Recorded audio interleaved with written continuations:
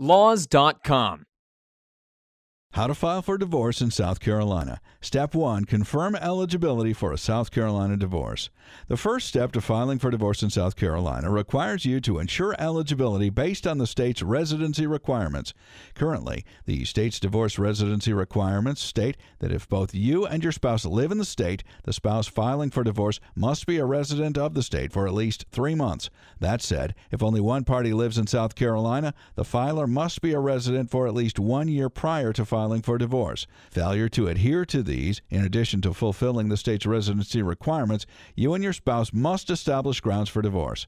You may file a fault or no-fault South Carolina divorce so long as you cite one of the acceptable grounds. The grounds for a fault-based South Carolina divorce include physical abuse, willful abandonment for at least 1 year, alcohol or drug addictions, and adultery. If severe marital misconduct was not observed during your marriage, you may file a no-fault South Carolina divorce if you and your spouse are currently living in separate locations for at least 1 year.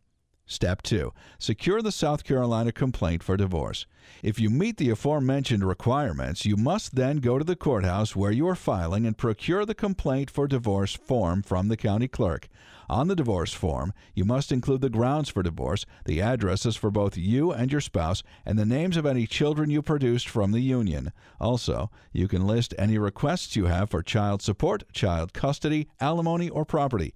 Once the form is complete, you must file it at the clerk of court's office. You are encouraged to file in the county where your spouse resides. However, if your spouse is missing or does not live in state, you may file in your residential county. Step 3. Serving your spouse. Once filed, you must have the petition served to your spouse via the sheriff's office or a personal process server.